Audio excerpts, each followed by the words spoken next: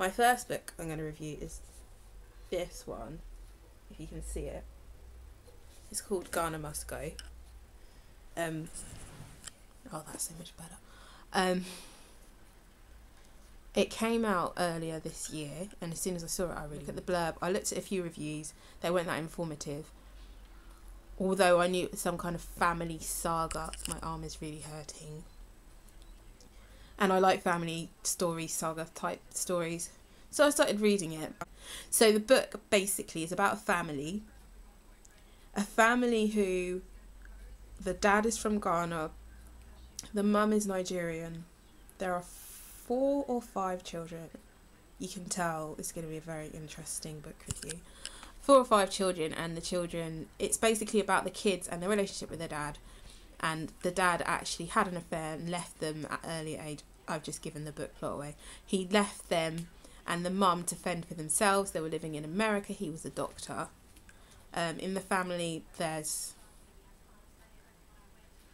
an older boy, some twins, and a younger girl, and the twins are boy-girl twins. But the reason why I'm being hazy is, I read it over a very long period of time, because it's not really, I didn't find it that engaging. It was very jumpy. The beginning starts at the end, and the dad died. Yeah, you find that at the beginning. The dad dies, and then all this stuff happens, and I wasn't really sure who was who. So that's why I'm a bit vague in the actual description.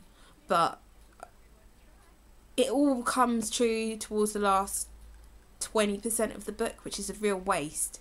Because the beginning and the middle, you're like, well, why is this? What is going on? Who are all these people? Why don't I know anything? And then there's this big family secret, and then the whole book is talking about this family secret, and you're like, I wonder what happened. Basically, the twins got sent to Nigeria because the mum couldn't afford to have them in America, and she wanted them to have a better education. So she sent them to live with her brother, and they went over there, and then clearly something happened in the year they were there. But they would never tell their parents. They didn't tell anyone, and obviously you find out at the end what happened, and it's really horrible.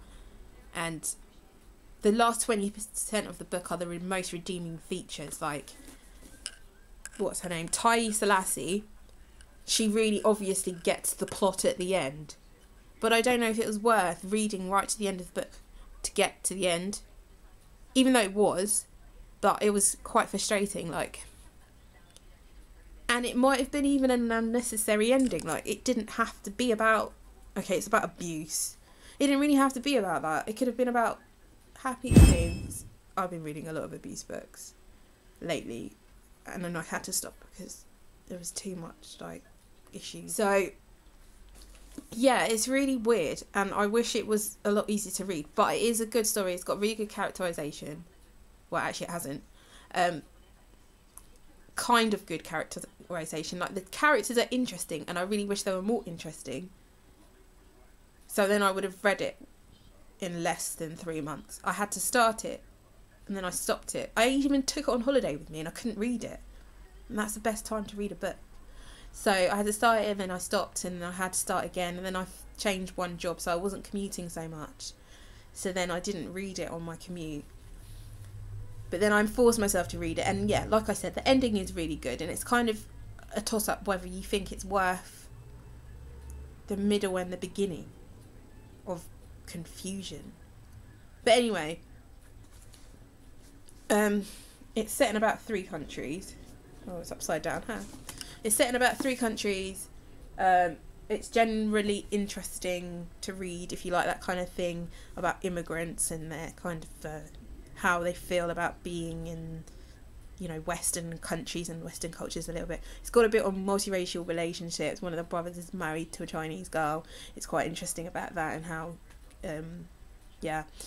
Then they go to Ghana for the dad's funeral, and it's a bit interesting as well, like when the immigrants come back home, when some of them haven't actually been to their native countries, and how they cope with that. And abuse, and abandonment, and absent fathers. So there's a lot of themes in it. Maybe a bit too many. But anyway, if you really like stuff like this, read it. It is a good read.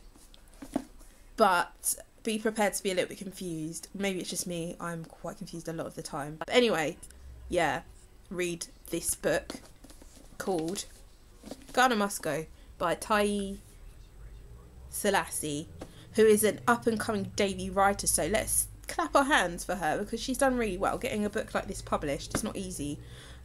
So she's done really well in the development of the book, but for me personally, I don't think it's that much of an easy read, and I really love easy reads. So my next book review will probably be Americana by Chimamanda Ngozi Adichie. Yeah, it's a really good book. I loved every second of it, and it's easier to read than this because I like her writing style. I'm used to it, but that doesn't mean to say her book is better than this. That's obviously opinion. But anyway, if you care about what I say, please stay tuned for my next vlog thingy. Bye.